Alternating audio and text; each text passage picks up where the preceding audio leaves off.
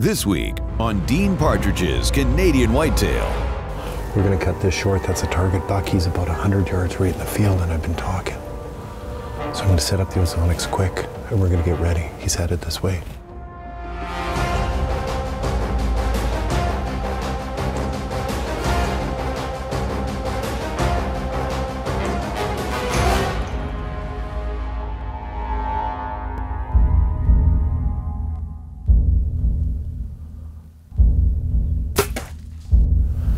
He's a beautiful, beautiful deer.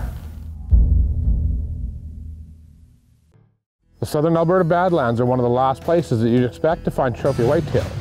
But like in most areas of North America, if you put your time in and you look hard enough, you can usually find some pretty good deer. And that's what we're hunting this week with team member Mr. James Place in the Badlands of southern Alberta.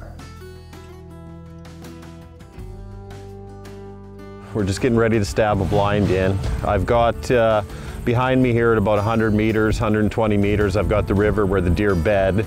Small little alfalfa field here, maybe 40 acres. It's kind of a staging area in this area. They're using this fence line. It's a quick jump to cover, or they'll come through here. This bush behind me is about 50 to 70 meters wide. I've got a trail cam here. I'm catching a couple of nice bucks. So we're gonna dump a blind in here in this heavier stuff, not on the field edge, kind of as a feeder corridor. So everything kind of feeds into this area. So that's where we're going to stick this blind. It's gonna disturb the area, so we're a little bit early here today. We'll stick it in and see how it goes.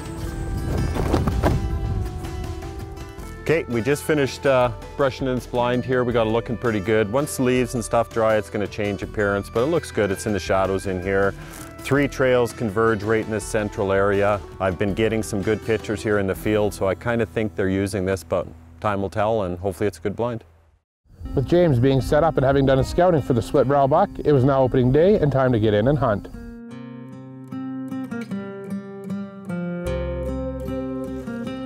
Early season, the first day, the sun shining, and an entire fall full of excitement ahead of James. He heads into the blind that he's set up for the double brow buck. It's early in the season, we got 3 months. I've got till the end of November. Archery goes to the end of October, and then rifle opens up here, so lots of time. And looking in the field, there's a big deer. No kidding.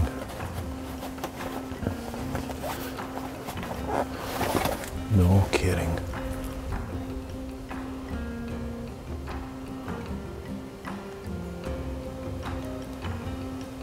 We're going to cut this short. That's a target buck. He's about 100 yards right in the field, and I've been talking.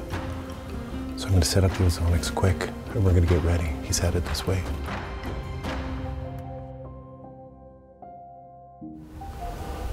Yeah, no kidding. That's a double brow, big 5. We often say to be as ready in the first minute of your hunt as you're going to be in the last minute. But I don't think anyone expected the double brow buck to be in the alfalfa just seconds after getting in. It's been about 10 minutes. He's about 35 yards just on the fringe of this bush, but he just kind of sits out of the wind and he's just eating out here. It's got me pumped. All I need is for the stars to align here. As James gets settled, he begins to have more encounters with good young bucks, including this small fellow that seems to be just a bit curious.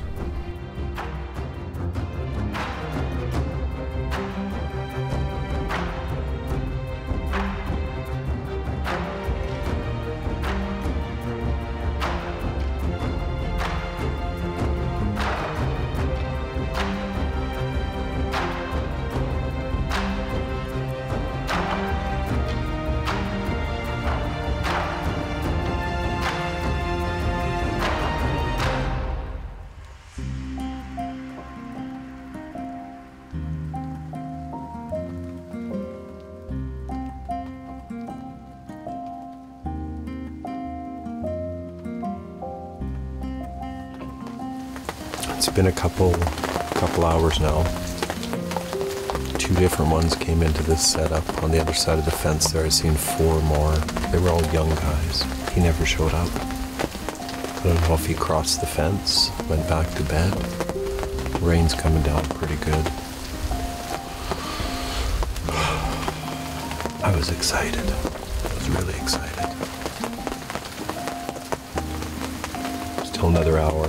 This blind's really tough though. With this overcast and rain, it's gonna cut my night short. James has a close encounter with his target buck, but it doesn't pan out. Now that can be hard, but it just adds to the motivation to get back in the very next day and try again.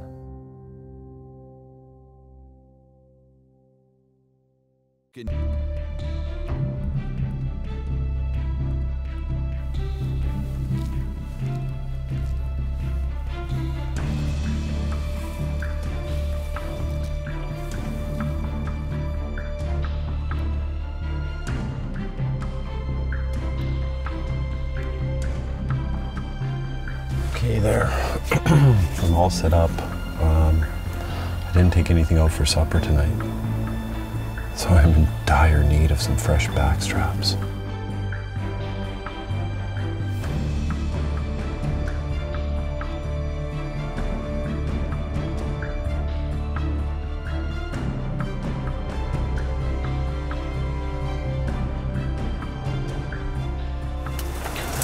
Can't really see it very well. But again, he's out in the field. He's right in front of those hay bales.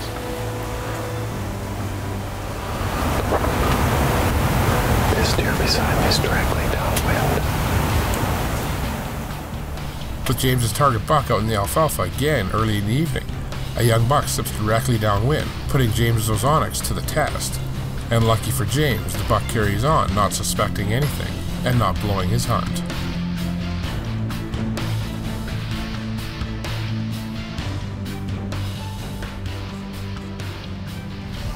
Well, it's still looking okay. I just had that little buck come through and they're all coming downwind for me tonight. They should be coming through the field, but they're coming from behind me. Last I seen my target buck, he was by those hay bales.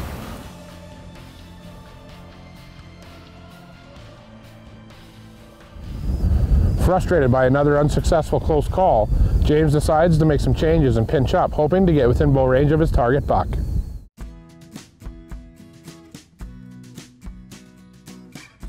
Back in this corner is where I've got my blind. It's probably about 20 meters in there, 20 yards. What I'm planning on doing today, and I don't usually do it, I'm gonna take a ground blind. They seem to not want to be crossing there where I thought they would, so I'm actually gonna stab in a ground blind behind these hay bales. Pretty risky, I'm not gonna brush it in. The blind itself is very similar in nature to what the bales look like, so I'm gonna take a big gamble, hoping they're actually gonna come out to the field like they've been doing here for the last week. If they do, hopefully have an opportunity here at the target buck that I'm looking for. I don't know. I've never tried just throwing a blind up. I don't think it's even staked down very well, but I don't plan on leaving it here. So just a bare blind stuck in right beside two bales. I figure they'll make the deer at ease until maybe they get in front of me, and then I don't know how they're going to react. But I'll get ready here anyways. I don't really have the best of wind. To be honest, I don't have any wind. It's like, I think they say it's 3 kilometers.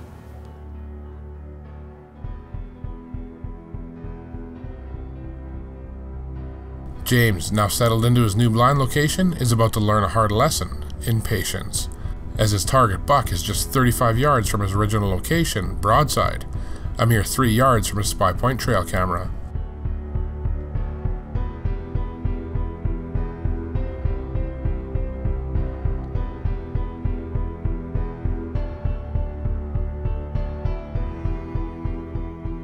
A big deep body, long beams, with the sun shining off of him, James gets a good look at just what a beautiful mature deer double brow is.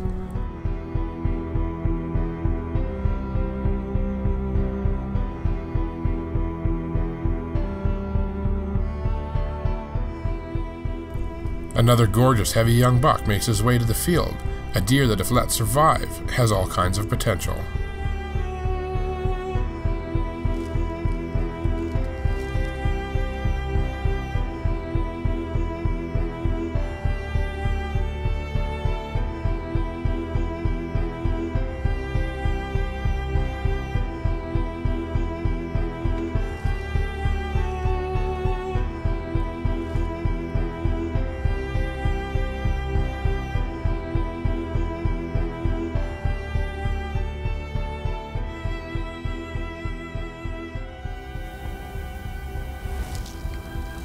Wow, what an exciting night. I've only sat for an hour. That 5x5 that I'm chasing, he went by my other blind tonight. Just my luck. Then there's a 6x5. I filmed him, and he's a pretty young deer. He's got great potential. Like it always seems to happen that one day that James moves from his original location. Well, he checks his trail camera that night, and his target buck was a mere 20 yards from his original blind. To add insult to injury, the Spy Point trail camera shows that when Double Brow left the field, he was easily within shooting distance of his original blind, where James should have been, and you can bet he's going back to you.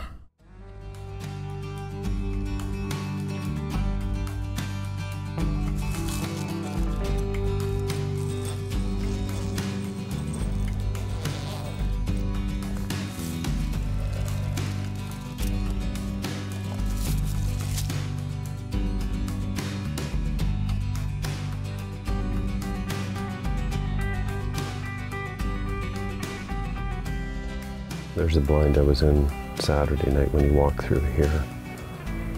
Never quite worked the way I wanted it. See what happens tonight.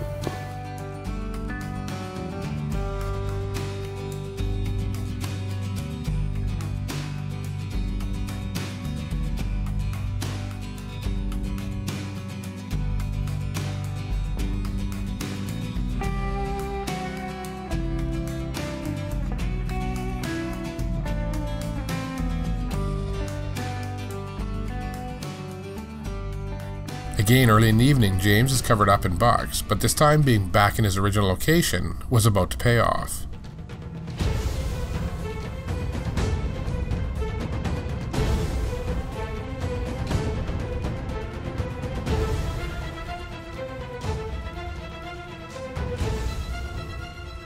The Double Brow buck had made another appearance, this time close, on the route that James had scouted, and is closing in fast.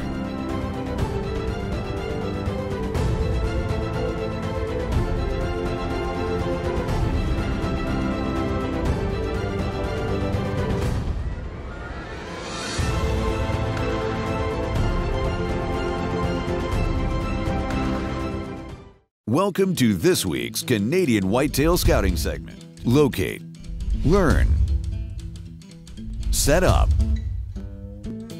hunt. Brought to you by Big and J Long Range Attractants. The aroma is super strong. The range is super long. We talk a lot about brushing your blind in so it matches its surrounding and leaving your windows open how you're going to hunt, so it doesn't change when you're there hunting to those deer that walk by. But before that, there's a whole step that needs to be taken.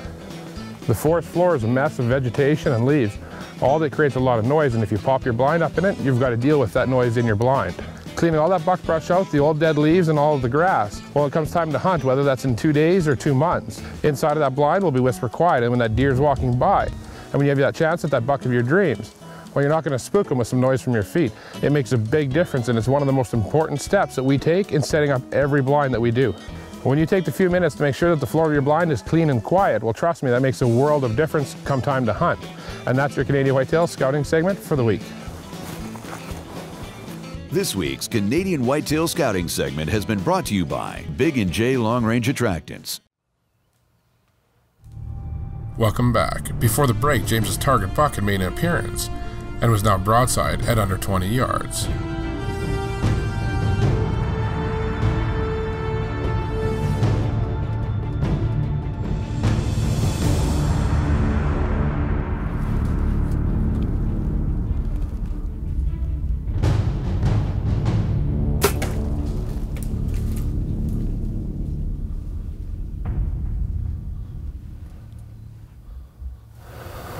Shot was a little high, he was close. I kind of got my bow set up for 30. But I seen him, he stopped out in the field.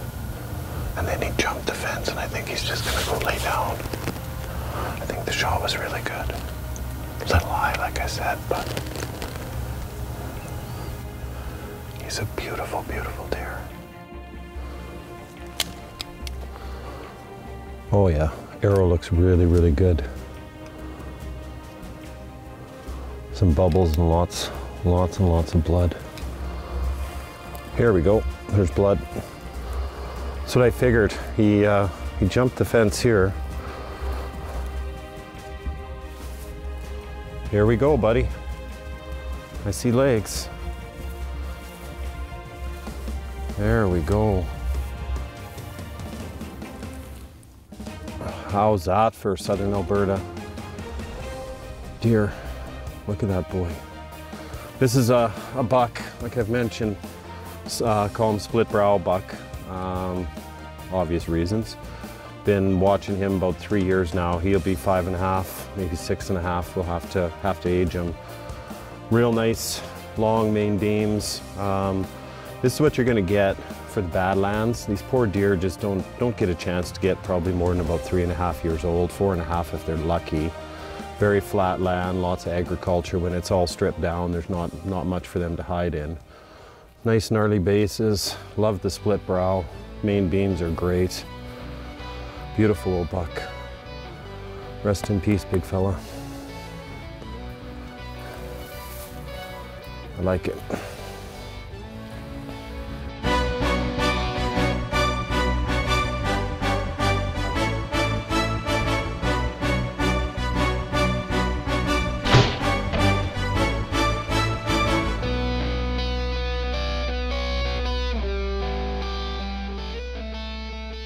Sometimes the frustrations of having multiple close encounters not pan out when hunting a specific buck can just make the eventual success that much more enjoyable. Congratulations, James, on a fantastic deer from a very unique part of the whitetails world. Thanks for watching this week's Canadian Whitetail. For exclusive content, follow Dean and the team on Facebook, as well as on Instagram and Twitter @WhitetailDean.